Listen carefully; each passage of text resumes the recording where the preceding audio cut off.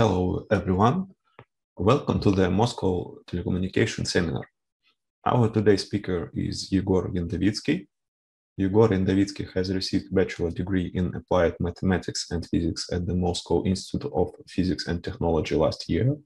His bachelor thesis was devoted to the experimental study of capture effects in smartphones and Wi-Fi access points, and the main contribution was the development of a USRP-based Wi-Fi testbed. Currently, Egor is a research intern at the Wireless Networks Lab at the Institute for Information Transmission Problems and first-year master student at MIPT. Today, he will tell us about the approaches to model the wireless channel in modern MIMO systems. Egor, the floor is yours. Thank you. Thank you for introduction. My presentation will consist of two parts. The first part will be about modeling single input, single output feed-in channel. I'll start with the fundamental notion of tap delay line. Then we'll tell about relay and receive fading and when they emerge.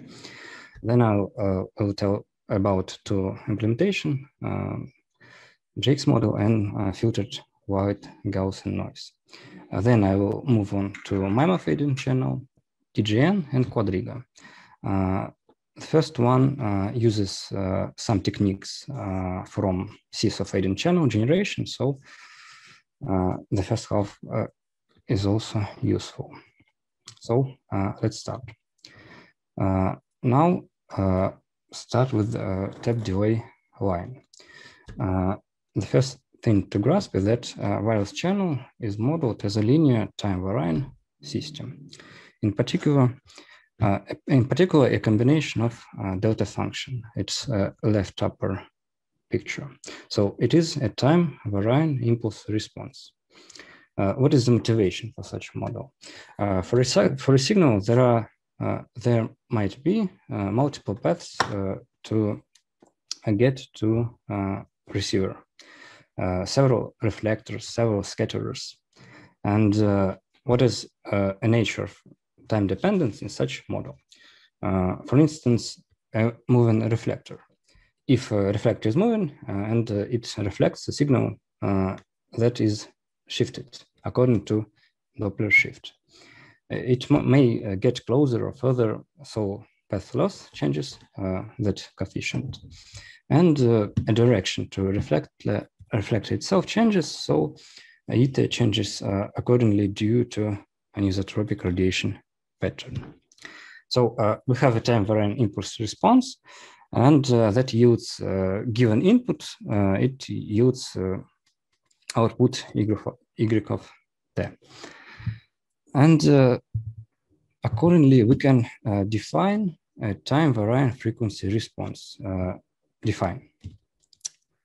Now, it is a convolution of inputs exponential function with the sum of delta function. So the response is a sum of exponential function with the slowly varying amplitudes and phases.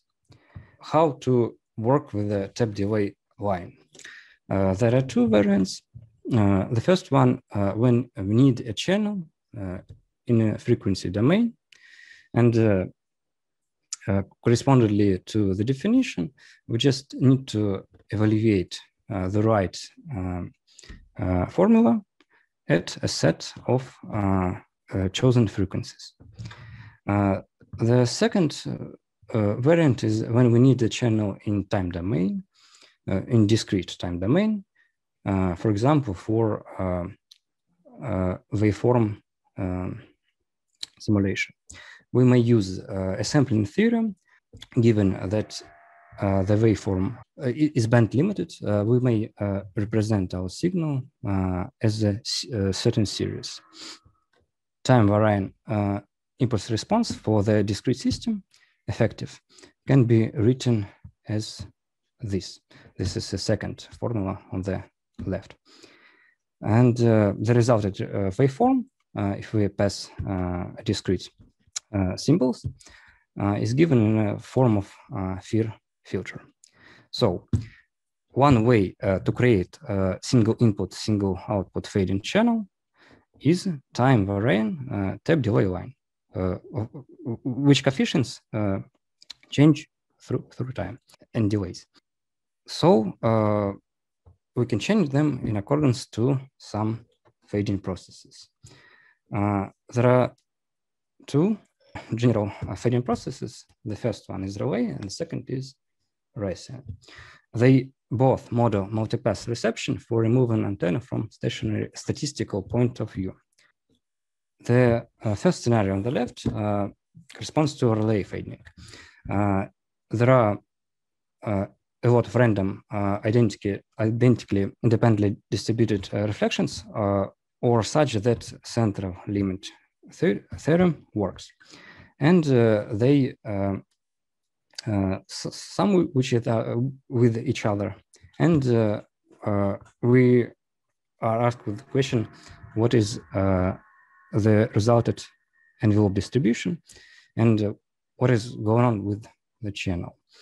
When the velocity of antenna equals to 1, the envelope is distributed to according to relay distribution. The question might arise, what it has to do with the time tap delay line. Now, the single tap, and I remind you, tap is a coefficient near delta function, is a sum of many multipaths components that are not resolved by receiver. A handy example is a tree. It has many leaves and many occurrences of reflections take place simultaneously, but they are certainly not resolved by RX ADC. So a temporal evolution of tap can be modeled like this.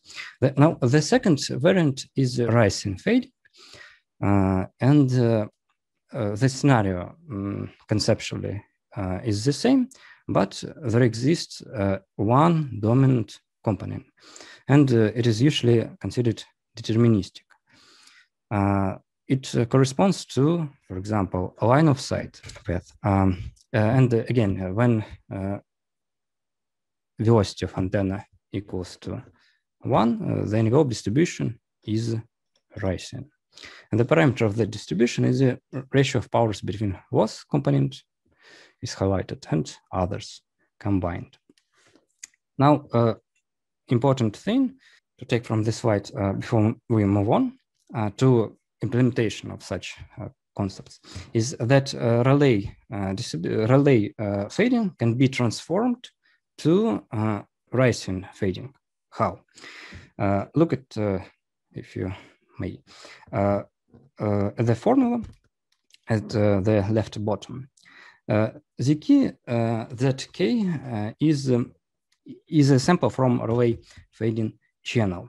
Now we add to it a deterministic component that is weighted by K factor. So this is deterministic component, and the other is the same because they differ only in one component, deterministic. So that was the conceptual idea. Now moving on to implementation. Now the question may arise, why do we need to implement if we have a relay distribution? The thing is, it's easy to calculate analytically the case when speed is 0 and it yields a relay distribution. But the channel is statistically flat. It means that it has no frequency selectivity. Now, moving on to TGax model. It is a way to generate a relay fading process. And I remind you, we need to just generate just a relay fading process because everything is constructed by adding deterministic component. Now, TGax model is a basis for all sum of sinusoids methods. What is the essence of that particular method. The model is following. In the center of unit circle, there is a receiver which moves with a speed v. And on the very circle, there are uniformly distributed multipath components that sends their reflection to the receiver. They don't alterate the amplitude, so the amplitude is the same, but they add first the random phase, which is taken from uniform distribution. And then there is a Doppler shift, which is determined by the angle between a velocity and a direction to multipath component. So the fading process in such model is given by two components, real and imaginary. It's a complex process. So Doppler shifts are given by such formula because they are uniformly on circle. F max is a parameter for Doppler fading. It is maximum frequency of Doppler shift. Now, the real part is obtained by summing cosine function, and the imaginary part is obtained by summing sine functions. It is worth noticing that that particular model, though very popular, is rarely used without modifications due to its drawbacks. First of all, it has non-zero correlation between real part and imaginary part. And second, which is worse, there is a non-zero cross-correlation between pair of waveforms. So even if we obtain random phases, those fading processes will be somehow correlated. And later in the presentation, we will need to generate a lot of such processes. Now, moving on to alternative method, and I will remind you, notify those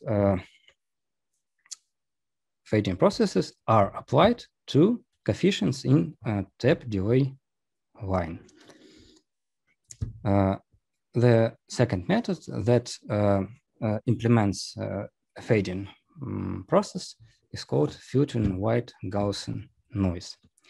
The steps to do are following. At first, a complex uncorrelated Gaussian process with zero mean and unit variance is generated in discrete time. Then such complex Gaussian process is filtered by a Doppler filter with the appropriate frequency response, which equals to square root of desired Doppler power spectrum. Those Doppler power spectrum are different for different scenarios. Here are two pictures of Doppler power spectrums. The first one on the left is called bell-shaped Doppler power spectrum, and it is more frequently used in scenarios where surrounding objects are moving. And the second one on the right is a so-called horn-shaped Doppler power spectrum, and it is more frequently utilized when receiver and transmitter are itself moving. And it's called TGax spectrum because it implements Doppler power spectrum from TGax model. Question from Artem Krasiov. Could you please explain what is the Doppler power spectrum? What is its physical meaning? Thank you for the question. Now, the answer is following. It's a spectral it's a spectral power density of a stochastic process that is obtained when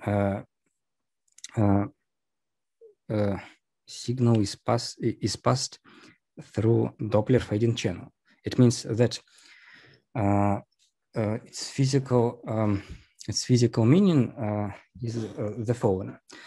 For example, in JX model, it can be easily more handily understood. Suppose we have an infinite number of multipath components, and each adds its small contribution. They have different but discrete Doppler shifts, but their contribution differs from frequency to frequency. So it's a spectral density of random process. Which component is stronger? I don't know. Another way to tackle it. Suppose we pass a sinusoid with a particular frequency, and it's reflected from many paths components, and it's somehow we obtain output signal. Now we may calculate its power spectrum and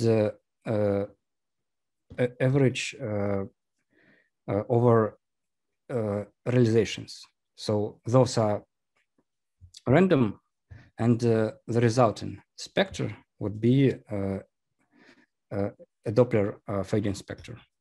That's the physical meaning. Excuse me, just to clarify, so for the JX model, what will be the shape of this Doppler power spectrum for JX model, for example? Well, I don't have a formula with myself, but it's one shown in the picture on the right picture. Okay, so JX model corresponds to the right pictures, like horn. Yes. Okay, thank you. Thank you for question. I shall continue. So let us commence for. Yeah, TGN channel model uses filtered white Gaussian noise technique, and it uses actually a second component, not only bell-shaped, but a second component in certain profiles. It corresponds to component due to moving vehicle. So yeah, TGN uses filtered white Gaussian noise technique. Now let's move to MIMO fading channels. And we'll start with the TGN channel overview. So a set of taps and their powers is given in the document. And this is a table from the document. And let me emphasize that there are excess delay, raw, and power. So this is a tap delay line, so that we can construct a tap delay line. Now, a reminder, before I will tell the idea of how to generate MIMO channel from several CISO links. If tap is NLOS, so it doesn't have a dominant component, then it's a complex Gaussian variable with certain power. And notably, relay distribution is the magnitude of complex Gaussian. And without Doppler fading, it is flat channel relay without Doppler fading. And Doppler spectrum, Doppler fading, is obtained by filtering that Gaussian variable through corresponding filter. So the idea of how to generate MIMO channel in TGN and later channel models like TGAC, TGX, because those are iterative versions of TGN. The idea is following: generate n takes times nRx IID complex Gaussian variables with 0, mean, and 1 power. Ntx is the number of transmitting antennas, and nRx is number of receiving antennas. Then we transform them into same number of complex Gaussian variables, but correlated in a meaningful way, so that correlation between them corresponds to some spatial properties. And then we apply Doppler fading as an single input, single output case.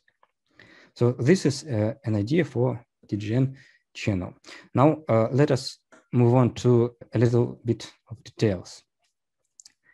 Now, in general, for each step of MIMO channel, the matrix is separated in loss and loss components.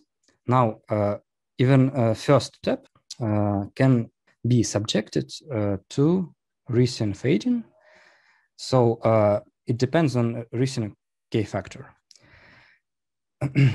But its multipath components are not resolved by our ADC. So it is possible, and actually it is measured, that some of main taps actually have some Riccian behavior. So for each tap of MIMO channel matrix, it is separated in two matrices. The first one corresponds to, it is fixed, and it corresponds to loss component, which is deterministic. And as you can see, they are weighted according to K factor. The second one is a set of IIDD Gaussian variables to be correlated. The actual correlation due to the very properties of Gaussian variables can be done by multiplying on spatial correlation matrix of the channel. So this is a formula for creating a set of correlated Gaussian variables, because they are determined by mean and second moment dispersion. Now the question is how to obtain this matrix. And a gentle reminder, it is a correlation between every pair of channel links for a given tap. There is a conjecture was made, and in fact it was proven by some experimental research that a certain approximation might have right to exist. It's called a Kronecker approximation, which approximates spatial correlation of the channel, of MIMO channel. Now, that matrix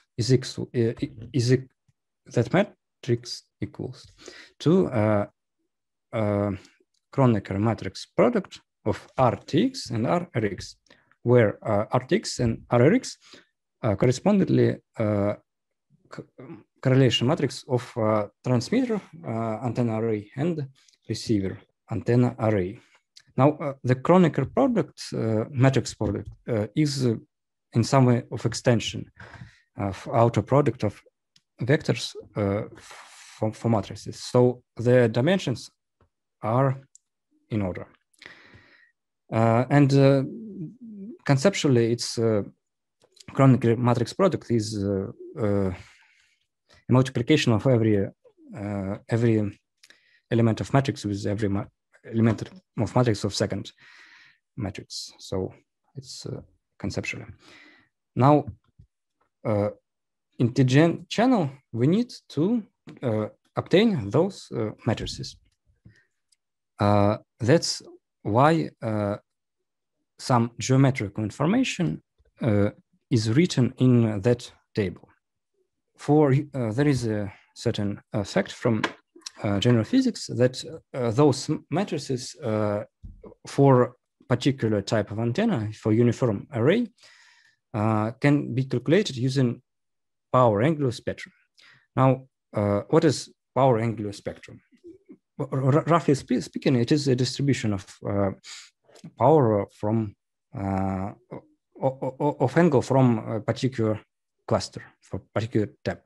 So because a gentle reminder, a tap might be a sum of non-resolvable in time multipath components. So the angle of arrival of signal from that certain tap might be not fixed. It might have some shifts, I mean, in angle. And this is included in that very model. So power angle spectrum in that model has truncated Laplacian shape. What does it mean? It means that the class, the tap is reflecting signal in some 3D angle. And its maximum is defined by angle of arrival, mean. And the tolerance is defined by angle spread, the receiver, and correspondingly transmitter. It is a variance of truncated Laplacian shape. Now, it was shown that angle of arrival and angle of departure can be taken at random from uniform distribution, and they are fixed in a table for reference purposes, because correlation matrices are already calculated for those angle of arrival and angle for departure. Now, it is handy to take a break here and to explain the difference between clusters and taps. Now, the taps are combined in clusters because they have a similar distribution of angles. So they have similar angle spread and similar angles, maximum of those distributions. So because for every antenna, a cluster is fixed, there is, and those correlation matrices are calculated for all antennas. We obtain, a gentle reminder, we obtain a correlation matrix for each channel, so we can create MIMO links. And as for details, that's the end. Now, that was a correlation of channel among different antennas in antenna array. Let's shortly discuss how MU-MIMO is implemented. Now, there is a quote from TGac channel model addendum, but the very essence of it is that they add some angle diversity, which means that they randomly, for every client, for every receiver, they randomly change those mean angle of arrivals and angle of departure randomly. And that adds angular diversity. As a result, RTX and RRX, and those are correlation matrices, are different, are slightly different for each user. But power delay profile is the same, so in some way they are connected. A question from Vyacheslav Loginov. Could you explain how the coefficients in TGN were achieved in slide 11? E.g., the power difference of different tap in cluster, it is some interpolation of real experiments or some analytical model was used. It is interpolation of real experiments. Yeah, thank you for the question. Now let's move to a completely different model, but that uses the same approach. So a gentle reminder, it still presents a channel as a tap delay line. The essence of that model, which is called QuaDRiGa is that it is a so-called statistical tracing model. It actually doesn't perform ray tracing, but first of all, it distributes clusters randomly in accordance to statistical parameters defined in scenario, distributed in space. Stores some geometrical representation of clusters, for example, an angle of arrival from cluster and angle of departure. Those are geometrical representations and power coefficients. What's more important, all parameters of resulted tap delay lines for every link are calculated based upon positions of clusters plus the interpolation of antennas radiation patterns. It facilitates MIMO because a natural correlation between links of different antennas naturally emerges because though coefficients of tap delay lines are different, they originate from the same set of clusters. And to elaborate, statistical parameters of clusters, what are they? First of one is delay spread. Its formula is written here. As you can see, there is a summation over a delay and a power of delay. K factor is, as a reminder, is a ratio between loss component and no loss. Loss means line of sight, and loss means non-line of sight. Angular spreads, QuaDRiGa is 3D model, and it tracks both azimuth and elevation angles. This is roughly speaking the same as delay spread, but for angles. Now let's slightly move to details. Now QuaDRiGa uses two-step. It's a stochastic model, as I said, so it generates clusters randomly, but it does so in two steps. Maybe next slide would be handy, but I will return to the previous slide in a minute. So some information is taken from scenario, a large scale fading is generated, and then it influences small scale fading. Now let's track those differences for delay spread. Now delay spread is integral characteristic. So it characterizes some statistic of cluster set. And in scenario, TGPP and so on, there are four numbers. The first one is important is,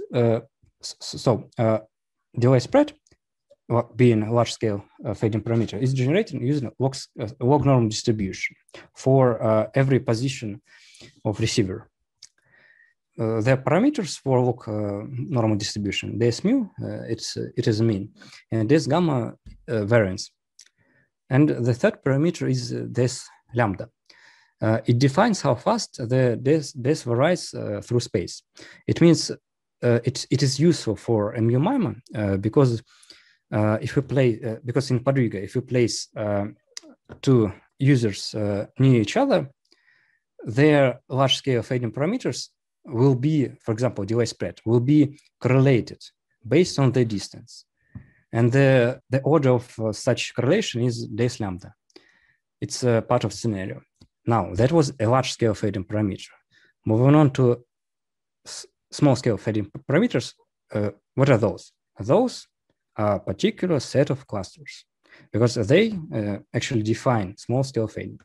And there is a corresponding parameter, which is called S lambda. What is this? It's a decorrelation distance of all random variables used for generating the small-scale fading. Now, to slightly elaborate, let's look at that flow chart. So this, it's obtained from log normal distribution using scenario parameters. It's a large-scale fading parameter. Then it is used to alternate randomly generated small-scale fading parameters, which are actually clusters. Clusters have some delay, which is tau, and this is summation over different carrier frequency. It's not important here. So QuaDRiGa rescales randomly generated delays so that the desired delay spread from large-scale parameters is obtained. So that was spatial dependence part. But what about temporal fading? Now TX and RX they move through space. In QuaDRiGa, you have to actually write it down with a specified trajectory and speed, and the vector speed is tangential to trajectory. There are two variants in QuaDRiGa. You can switch between them. The first one, all clusters are generated, but they will be close to the old ones because of the spatial correlation of LSF and SSF. Those are being large-scale fading and small-scale fading, because TX moves a little. The second variant, clusters are the same, and their geometric representation is just recalculated. Because if a transmitter moves, then and cluster stays where it was. Angle of arrival changes, angle of departure changes, and so on, and probably a power changes. So this concludes my talk. Let us recap. There was firstly a general representation of Farrell's channel tap delay line and methods to obtain such tap delay line. Firstly, for case of single input, single output fading channel. Those are filtered white Gaussian noise and some modifications of sum of sinusoids. Then methods for generating MIMO fading channel. The first one was to combine correlated seesaw channels, and second one is statistical ray tracing models. So that concludes my presentation. Thank you for listening. Thank you, Egor, for your presentation. I have two questions. The first one is for which technologies both of the model of MIMO models you mentioned are usually used? And the second question is, could you somehow compare both models, some advantages that, for example, some model can do that the other cannot? Thank you. Okay, thank you for the question. So the first one, the QuaDRiGa, I suppose, is more suitable for cellular network simulation because it actually implements some specification, some abstraction of model from 3GPP. So it suits better. Now, in the contrary, TGN and TJC, TGax model suit better Wi-Fi simulation because they are standardized by corresponding working topic task groups. Now, answering the second question, the drawback of QuaDRiGa model is it has no transparent way to model fading, because sometimes it's not convenient to create a trajectory for every user. Otherwise, it's not possible to obtain a fading in QuaDRiGa in its default configuration.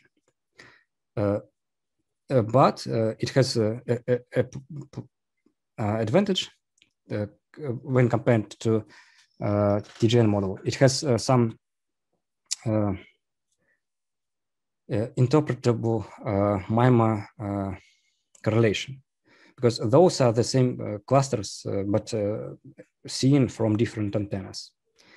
On the contrary, in TGen model, first of all, the Kronecker approximation is not that accurate. The error is about 10%. And the second, those correlation matrices are calculated for uniform linear array, and that is restriction. Hope it answers the questions. Yeah, thank you. Thank you. And the question from Dmitry Bankov. Are there any existing unsolved problems related to with modeling MIMO channels? What could be possible directions of research in this area? There were several articles devoted to how to add a fading channel into QuaDRiGa-like models, which utilizes clusters. The problem was, the solution that was proposed is time dependence of existence of clusters. So the process of birth and death, but the problem is that it's very hard to measure the effective rate of such things. So the problem is how to get a convenient fading simulation, such model that have particular special characteristics. Okay. Thank you for the question. I have one more question. The question is, for which frequencies these models can be applied, or it completely does not depend on frequency, for example, for terahertz or something? I don't know. So the question, those models have the limitation. It might be connected with the, so scenarios for the first model, they were extracted from certain experiments, and they have certain frequencies. So the answer is yes. It's an open question whether they can be applied to higher frequencies, but I'm afraid I'm not. I can't swiftly answer that question fully. What's the nature of such restrictions? Maybe, yeah, maybe because of faster, bigger frequencies, the number of taps will be increased significantly. So there might be computational difficulties. And I guess my last question for today, could you tell something about, do we have open implementation of these models? Or if we want to use it, we have to develop it from scratch? QuaDRiGa model is open source. The TGen model, as I remember, the closed source, they have been implemented by MathWorks. Some of sinusoids with the different modifications is also open source. I guess that's all. Egor, thank you for your interesting presentation. Thank you for all the participants of this seminar. See you soon.